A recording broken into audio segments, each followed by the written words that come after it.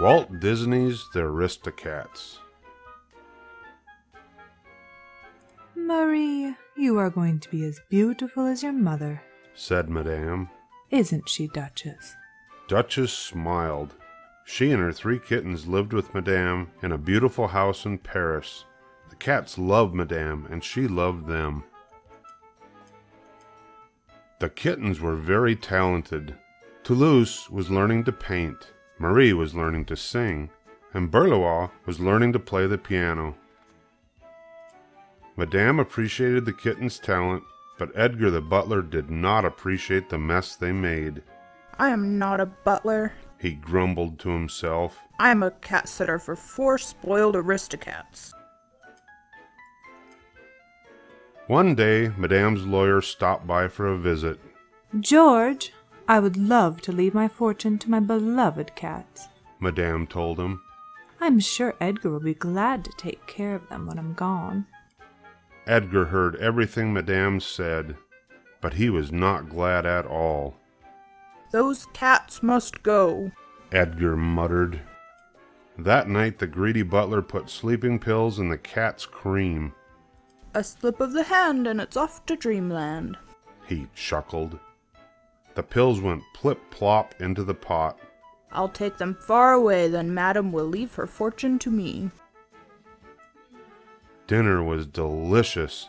The cats gladly shared it with their friend Roquefort the mouse. Roquefort dipped his cracker into the bowl.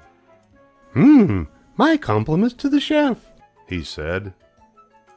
It's creme a la Edgar, Marie told him. Roquefort went to get another cracker, but he fell asleep as soon as he reached his hole. Soon all the cats were sound asleep too. Edgar carefully put them in their basket. Madame had gone to bed. The house was quiet. Edgar drove the cats far away from the city. These cats will never find their way back to Paris, the butler said to himself. Edgar's noisy motorcycle rumbled along the road, but Duchess and her kittens didn't wake up. Suddenly, the motorcycle hit a large bump in the road. Edgar's hat flew off his head. The basket full of sleeping cats bounced out of the sidecar. It landed under a bridge, but Edgar didn't stop. Instead, he hurried back to the city. When they woke up the next morning, Duchess and the kittens had a very unpleasant surprise. "Where are we, Mama?" asked Toulouse. Don't worry, children, Duchess assured them. I will find a way for us to get back to Madame. But she did not know what to do. Just then, Duchess saw another cat. He was just an alley cat, but he looked very friendly. Hi there, called the cat. The name's Abraham DeLacy Giuseppe Casey Thomas O'Malley. What's yours? Duchess, she answered. Beautiful, just like those blue eyes, O'Malley purred. Duchess blushed. Would you tell us how to get back to the city? Hell, you fair lady, replied O'Malley. Well, I'll take you there on my magic carpet. Hooray! Cheered the kittens. One magic carpet is coming up, O'Malley shouted. He pointed to a milk truck rattling down the road. O'Malley jumped onto the front of the milk truck. He hissed, he howled. The truck screeched to a halt. The driver got out of the truck to look for O'Malley. Where is that dirty cat? The driver wondered. He didn't see who was climbing into the back of his truck. O'Malley's magic carpet had plenty of milk. Duchess and the kittens enjoyed their breakfast, but soon the driver noticed his passengers. Jump! Cried O'Malley. The cats jumped out of the milk truck. Don't worry, he told Duchess. I'll make sure you get back home. Just follow me, said O'Malley. He led them through the pretty countryside. O'Malley is so smart, said Marie. O'Malley is so brave, said Toulouse. When I grow up, said Berlois, I am going to be just like O'Malley. They came to some railroad tracks. O'Malley decided to follow the tracks to the city. As they walked across a railroad bridge, the kittens pretended to be a train. Choo-choo, choo-choo. Hummed Marie. Clickety-clack, clickety-clack. Buzzed Berlois. Woo-hoo! Whistled Toulouse. Woo-hoo! Answered a real train, and it was right behind them. Don't panic. Shouted O'Malley. Everyone got onto the tracks just in time. Hold on, children. Duchess called, but the train shook the bridge and Marie lost her grip. Mama! She cried as she fell into the cold water below. O'Malley did a daring dive and quickly pulled Marie out of the river. Thank you, Thomas. Said Duchess gratefully. You have saved my daughter's life. Back in Paris, the newspapers confirmed that the cats had been catnapped. Roquefort was looking for clues. He was talking to Frou-Frou the horse when Edgar appeared. The butler seemed upset. My hat! He cried. If they find it, they'll know I'm the catnapper. Now Roquefort knew the truth, but where were his friends? His friends were in Paris. We can stay on my penthouse pad for the night, O'Malley said. He led them up to the rooftops. Wow, this is great. Exclaimed Toulouse.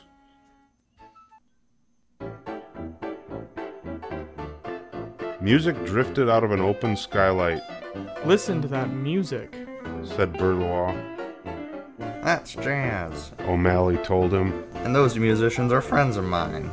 They went inside. O'Malley introduced Duchess to Scat Cat and the band. O'Malley and Scat Cat sang a song. Everyone danced.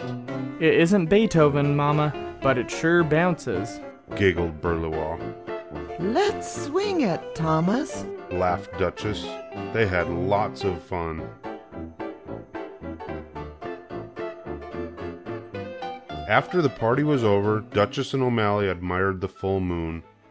I'm going to miss you, beautiful. And those kittens, too. Admitted O'Malley. We will miss you, Duchess said softly.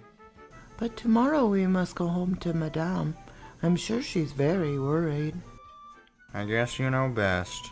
Sighed O'Malley. The kittens were watching from a window. Well, we almost had a father. Berlois said quietly.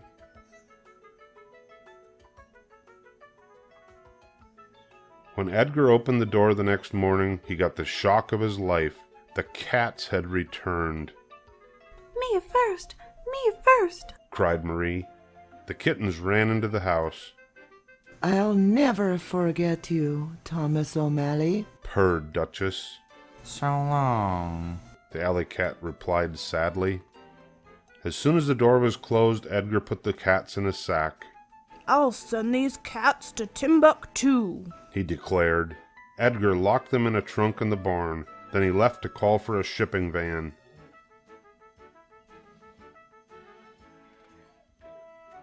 Luckily, Roquefort had seen everything. The brave mouse ran for help. He found O'Malley first. O'Malley told the mouse to get Scat Cat and his band to help too. When Edgar returned to the barn, he had a big surprise waiting for him. Scat Cat and his band took care of Edgar. Meanwhile, Roquefort and O'Malley freed Duchess and the kittens. Duchess and the kittens quickly jumped out of the trunk. Then Frou-Frou pushed Edgar in. After thanking their friends, Duchess and the kittens had a happy reunion with Madame. O'Malley went along. Since Duchess seemed fond of O'Malley, Madame invited him to stay.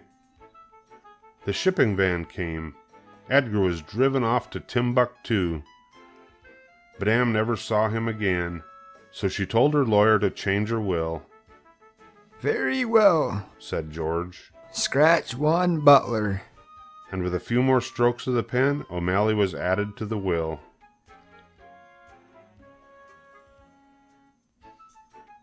O'Malley was a very good father. With a bit of grooming, he was also a fine Aristocat. The cats made such a fine family that Madame decided to take a family picture. You know, Madame said, if Edgar had only known about the will, I'm sure he never would have left, especially since I've decided to open my home to all the cats of Paris. Duchess and O'Malley just smiled.